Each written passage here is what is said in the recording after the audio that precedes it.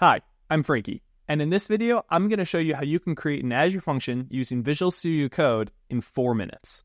If you have everything installed from the prerequisites, you should see this Azure extension here, where I can see I've logged into Azure. You'll probably need to log in the first time you use this. And we have our function app that we plan to deploy to, ais-functions.demo. I can now open the command palette, which is Control-Shift-P is the default, and I'll create a function now.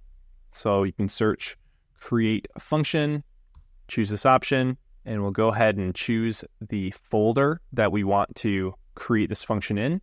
I'll create a JavaScript function because I want to use the node runtime, which is the default runtime in my current function app. If I use a different type of function runtime, then it won't work for my function app. I'll use the most recent node model version because that is the best version that has async capabilities. It doesn't require a function.json file. It's just more advanced, better than the older version.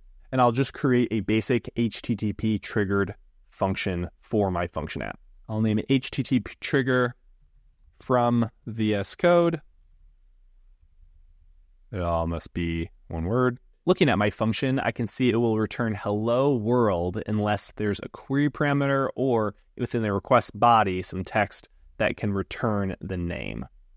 My current authorization level is anonymous, meaning once this function is deployed, anyone can access it from the internet. I'm going to change this to function so that the authorization level requires a function-specific key in order to get accessed once it's deployed to Azure. Now let's deploy our function. I can open up the command pane again with Control-Shift-P. I can look for deploy to Azure. I'll use this first choice.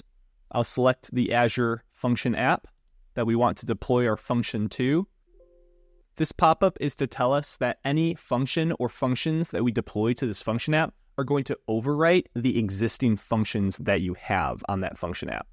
Make sure you're using source control so that if you do need to roll back changes from an older version, you can roll back those changes and deploy those to your function app. I'll deploy this now. Now that my function app is deployed, I can go over to the Azure extension. I can see within my Azure function apps that I have functions here, and I can see my function within VS Code. I can see this in the Azure portal. By going to the Azure portal, you might need to refresh the page. I can go to my Azure function and view information about it here.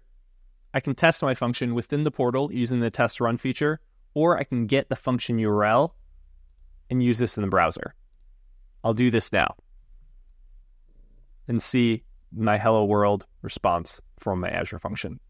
Note you shouldn't let these function keys in the URL be seen by other people, but I'm going to delete this function after this demo is done, so I don't mind you seeing it. Coming back to VS Code, I've made a small change to the response body of the Azure function. We can deploy this update using the command pane like before, or I could also go to my Azure function app.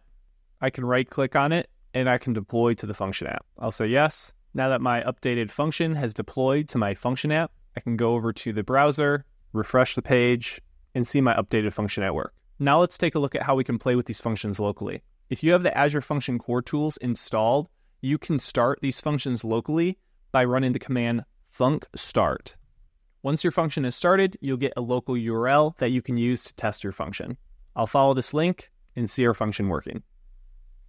If you want to learn more about Azure Functions, you can find these resources in the description. If this video was helpful, please like it and subscribe to this channel for more content like this. And if you missed the 1-minute overview video on Azure Functions, you can find that video here. Thank you so much. See you in the next one.